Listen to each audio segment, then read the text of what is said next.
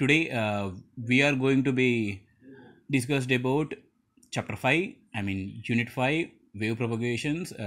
In those we are going to be analyze about what is the introduction of the wave propagation. Okay, in this introduction we have some thing called modes of wave propagation. You people likely know that we have a transmitter antenna and we have a receiver antenna. The transmitter antenna transmits the signals through channel, and that particular signals are received by a receiver antenna, right? Yeah. These particular channel we can call it as propagation path. Yeah. The path of space the radio signals follows from transmitter antenna to receiver antenna is known as propagation path. In simple words, we can call the channel as propagation path, right? As we discussed, this is nothing but modes of wave propagation, right? We have different types of modes of propagation, right? One is ground wave propagation, one is tropospheric propagation, and another is ionospheric wave propagation, right? Ground wave propagation, tropospheric propagation, and ionospheric propagation, right? Yeah. Just clearly analyze this particular diagram here. We this particular thing what we call red colored is called our earth surface, and this is the transmitter antenna, and this is the receiver antenna, right?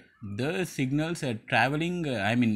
You such a likely you can see here the signals are passing here, right? These signals passing from transmitter antenna to receiver antenna are quite closer to the ground, right? We can call it as these type of propagation we can call it as ground wave propagation, right? You can clearly analyze it as it is nothing but we can consider it as troposphere, right?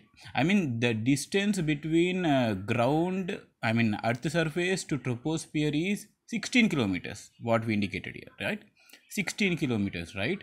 When the transmitter antenna transmits the signals into channel, that particular signals are gone through this particular troposphere, and it just reflected, now scattered or diffracted from this particular troposphere, and it quite receives to receiver, right? We can call it as ground wave propagations. When the signals are reflected or scattered or diffracted from the troposphere, and then it received to the receiver antenna, these type of propagation we can call it as tropospheric propagations. Tropospheric propagations, right? The third part is nothing but when the transmitter antenna transmits the signal, and those particular signals are quite reflected from, see here, quite reflected from ionosphere, and then it receives the receiver antenna, right?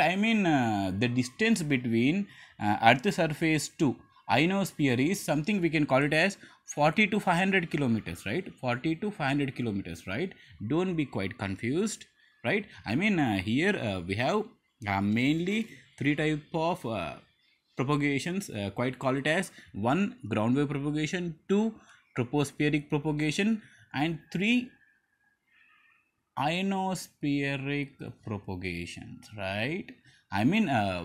When the signals propagated to transmitter antenna to receiver antenna, the signal should be quite closer to earth surface, right? Then the type of propagation is called it as ground wave propagations, what we said here, right? Ground wave propagations first, right? And when the transmitter antenna transmits the signal, and those signals are quite reflected or diffracted or scattered from this particular layer called troposphere, right? And it receive the receiver antenna, right? These type of propagations are called as tropospheric propagations, right? Ionosphere, when the particular signals are reflected or scattered from this particular ionosphere, and then it received to the receiver antenna. Then these type of propagations is called it as ionospheric propagations, right? I mean the distance from the earth to troposphere is 16 kilometers, and the distance from the earth to ionosphere is 40 to 500 kilometers here, right? Yeah.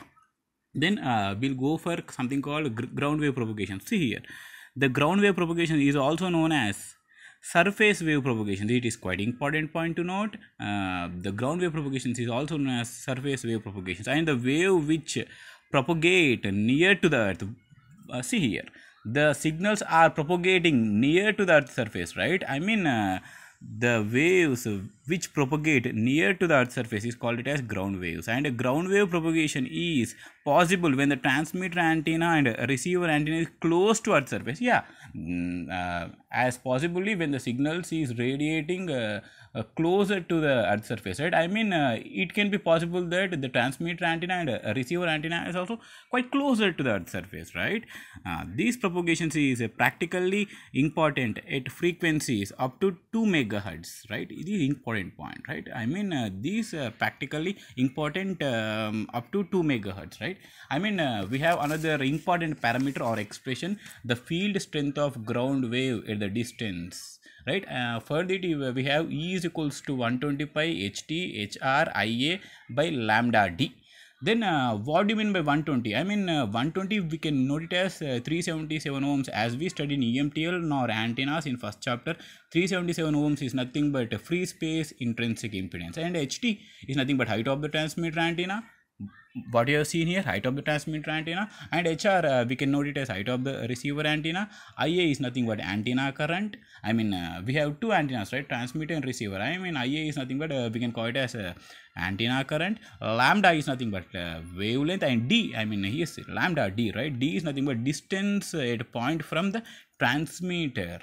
Is, I mean in this class we will end these particular ground wave propagations. Tomorrow I will explain about tropospheric and ionospheric propagations, right? Thank you.